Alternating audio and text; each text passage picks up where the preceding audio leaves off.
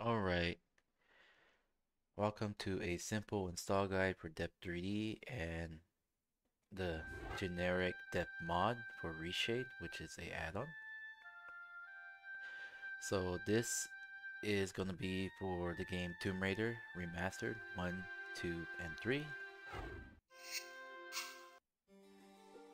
Alright, just making sure that the game's running, no weird mods or anything going crazy, so we're good. Let's turn this off and let's install the Depth3D. So first things first, we want to head over to ReShade.me, which is the official site for ReShade. As you know, ReShade is a injector that allows post-processing by a bunch of different people, but the injector was made by Crosshair.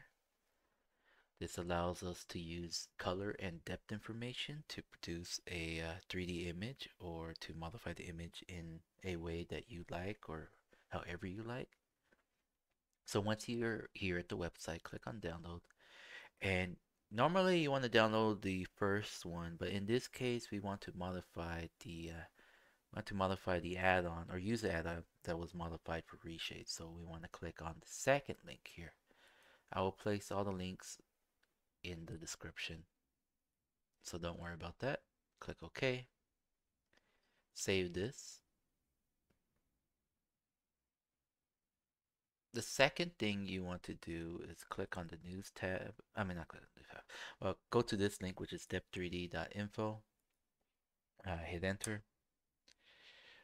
I will also post this link below.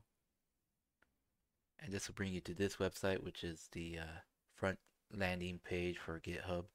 In this case, go all the way to the bottom. Don't download, I mean, click, or I should make this clickable next time, but copy this link and it should take you to my Discord, right?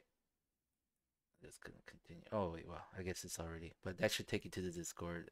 I guess it didn't hyperlink because I'm in streamer mode. And you want to download this thing right here, which is the generic modded add-on. Click on download. I recently updated just a little bit a while ago. Um, Click on save and save. All right, do that. That should be in here, right? So first thing I want to do is install ReShade. So let's install ReShade. Click OK. Click on browse. Well, you can either you can find it in here if it pops up in here. It'll take some time to populate if you have a lot of games. But in this case, click on browse. Um, you can grab this link by clicking properties manage and browse local files, and you can copy this right here and place it in here, right? And then click on this. Close that. Probably need that later. Uh, Click on open. Click on next, and this game runs. It should automatically detect it for you, and this game runs under OpenGL. As not many people know, but ReShade runs on multiple APIs. That means if you have a Vulkan game, OpenGL game, DirectX 10, 11, 12, 9. If you have an older game, DX8, you can use a wrapper for it, right? And even OpenXR or VR games, you can run it on top of that if you want. But in this case, we want OpenGL. Click on next.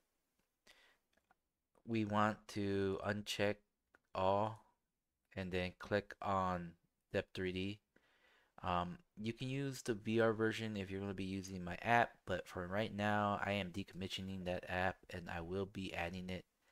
Uh, I will be upgrading it later with the help of a friend. Um, so for now, we can uncheck that and just use this, or you can use this because it does have features that you may want. We'll use both. We'll click on next, and it will download the shaders. Once this is done, it should be set and sent over to um, the game. Basically, it's set up. Um, Here are other add-ons. Don't you do not need to download these unless you specifically need their features. Later, I'll have a a guide for this. But for now, let's just click next. Don't click on anything. and click on finish. All right, so that should be installed in the game. So you right click on this, click on manage, click on browse local files, and you'll see these are already installed. But remember how I had you download the modified generic depth buffer thing? So open that. And just in this case, we want the generic depth mod 64 and Switch Depth Add-on.bat. So we're gonna grab these two and just drag them over. All right. So all you really need to do is run this bat file. Once you do this, run anyways, it'll say, oh, I did a thing, right? So what it did is just added a header and added a line which is called disabled add-on generic depth, and added an empty line. You hit OK, and to check it, it should look like this. So I guess if you trust it, it should be fine, but it should look like this. So go to where the ReShade.ini, and it should look exactly like that, right? If without this, it would be empty, basically, right? So if it doesn't do that, I will also add this to the description below. If you don't want, if you don't want to run the bat file, you can copy this and just put it into the ReShade.ini and then click on save. Either way, it's fine. You don't have to do it, but if you don't trust the bat file, you don't need to run it. You can also copy this and place it into there. All right, so that should be done basically. Now it comes the fun part. So we'll click on play. It should be very streamlined at this point. Uh, it will say at the top, ReShade is now installed. Press the home key. Press the home key. In this case, skip the tutorial, and we'll select the Super Depth 3D shader. So it'll be in side by side as default. You see these where it says disable CAB MB depth of field grain. There should be another warning. I'll add that later. But in this case, ignore that. Click on add-ons. You see what the bat file did was disable this primary one, which allowed my modified version of it to work. In here, you want to select two things. You want to select copy depth buffer before clear operations, and then you want to click on avoid primary selected clear. What that does is basically does not allow the second clear to be enabled. So once we're done with that, I'll show you why this is important. So we'll go into the game and get my controller ready. Alright, first let's jump into Laura's house real quick. Or home. Ignore all that. Fast forward through that. I'll take So you it should be a 3D Use the image. D-pad to go into the music room. It should be working fine. So that's good, right? I would like you to hit the home key again, okay. Right? Let's do some tumbling. And at the bottom right here, you can grab this bar here, move it up. And there's a lot of settings, right? But the primary one you want to look into is depth adjustment. You can increase this to your desired amount, however you feel comfortable with. I'm going to leave it around 75. There's a lot of other options in here that you don't really need to mess with. This will be automatically set for you.